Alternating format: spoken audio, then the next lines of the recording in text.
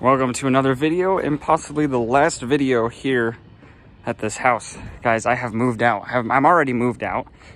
But today in this big box, we have bucket seats going in the Forester. And we also have some other car parts. I even have some chairs that I ordered for the new apartment in here. We are packed full of stuff. I haven't even tried. Let's see if this will shut with that box in there. All right. We are good, guys. We are going to head over to my new apartment with all this stuff. First of all, we'll give you guys a tour of the garage that we have set up in there. And so then we don't have to work in the hot sun or cold out in the driveway anymore. It's actually a really pretty drive on the way there. And we're gonna hopefully get those bucket seats in this video because I don't know if I have all the hardware and it's a long story. I'll explain it once we get there. Start it for you guys because I know you guys like that.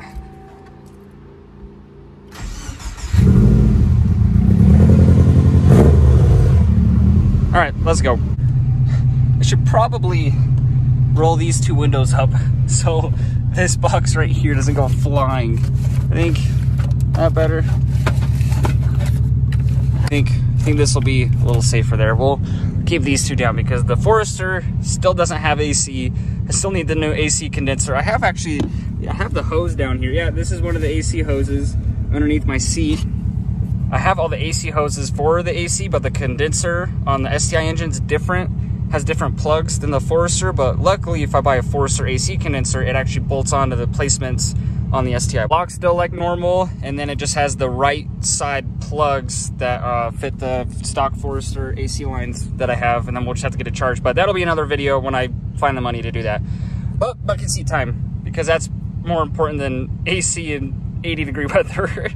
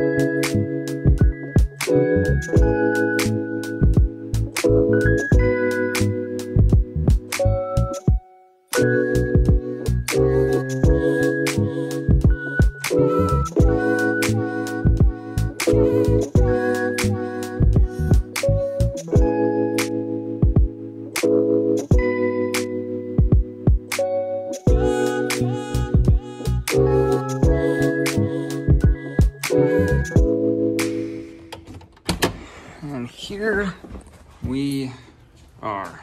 The new garage. It's not bad, right? Decent sized room for a single car garage. Got the Audi right there. New home. Anyone watching that might know where this is, just keep it to yourself. Well, I think it's time to show you guys what these look like. Let's see if I can.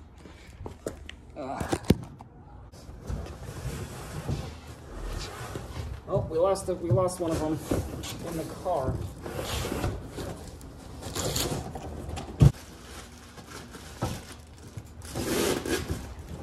Oh, there you go. Bucket seats. Yeah, so these look a lot like Brom or Corbeau seats. However, fun fact, all these style seats that you see sold by Brom and Corbeau are eBay seats that are just restitched with a Brom or Corbeau logo. So you can get the eBay seats that don't have their logo, even though it doesn't have a logo. It has a different logo. This one's G-Rocker, I guess.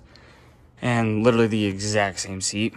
And it's less than half the price. So yeah, we got that seat. The other seat is in here. They come with seat rails, which are in this box. And then I got seat brackets right there. We just got to put it all together, take the stock seats out, and put these ones in. Hopefully, I think the biggest issue is going to be getting the seat bracket, seat rails to fit on these the right way. I might have to drill extra holes or whatever because I had to mismatch parts, but we'll make it work.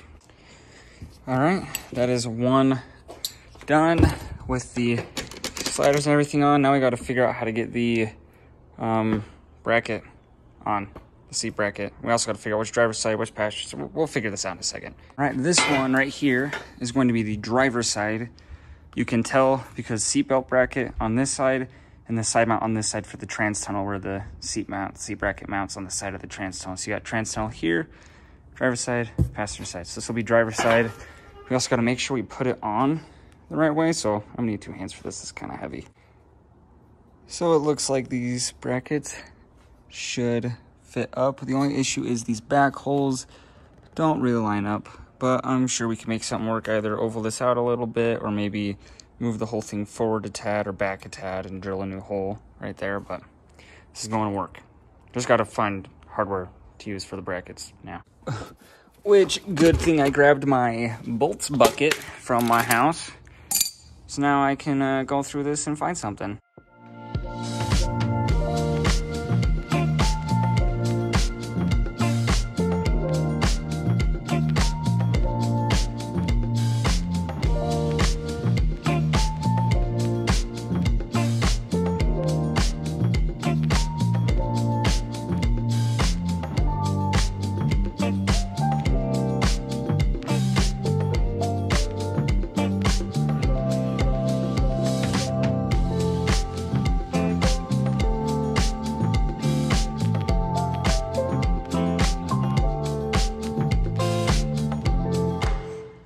All right, so we have both seats set up now with the brackets on them ready to go. Now all we got to do is take the stock seats out and throw the buckets in. Also got to get that box out of that seat.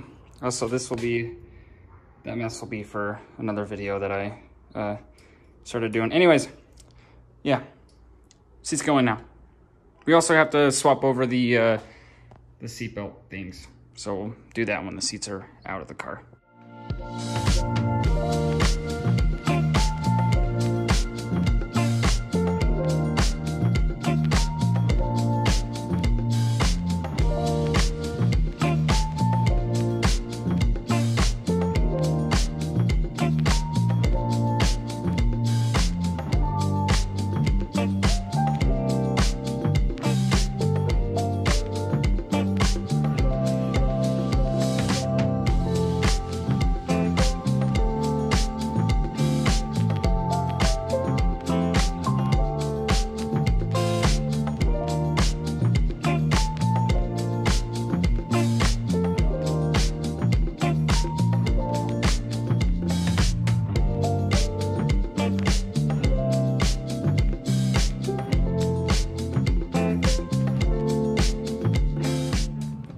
Well, we got the seats in, and my friend just texted me and told me that he blew a coolant line right by my place.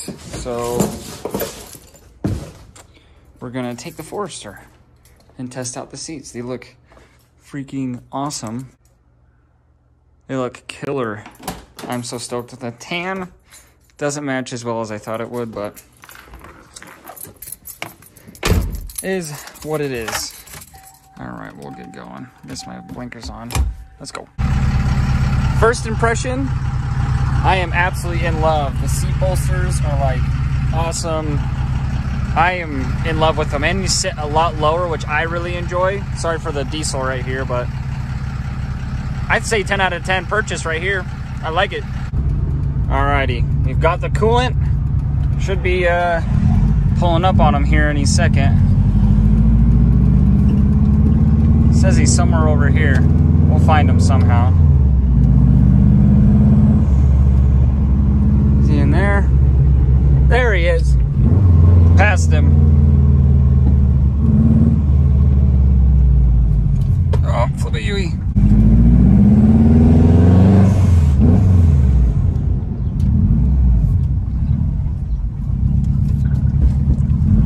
Oh, RIP 500 horsepower RS. All right, so we don't 100% know what's going on. It's puffing a lot of smoke. We think, oh, dude, I got no clue. We got no clue what's going on. Somehow, Oh, it just smells like coolant. Is that a head gasket? It literally just reeks of coolant behind him. I hope he didn't blow a head gasket. There's no way, that thing's so built. It shouldn't blow a head gasket. Oh, there's my exhaust on the ground. Switch hands.